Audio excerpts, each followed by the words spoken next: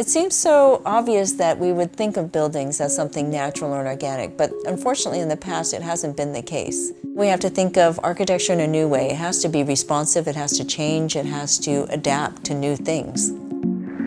As we move more towards a glazed or window type of building, we have a lot more heat gain coming in through the windows.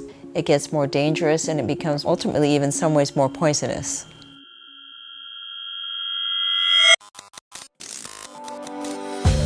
So the solution that we have come up with is a product called InVert Self-Shading Windows. And what it does is it has these small pieces that are made out of thermal bimetal that flip over to block the sun as it's trying to enter the building.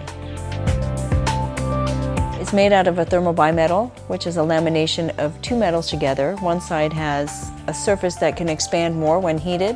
When the sun hits the surface, they basically curl the opposite way so that they actually block the sun itself.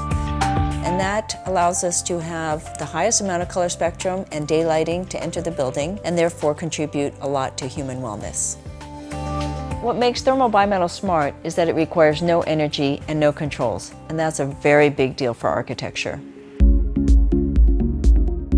InVert Windows can do a lot to save money for owners in use of energy, but it can also save the environment. We can actually start to cut down on contributing to the heat island effect. So to put it simply, InVert Windows use no energy to save energy.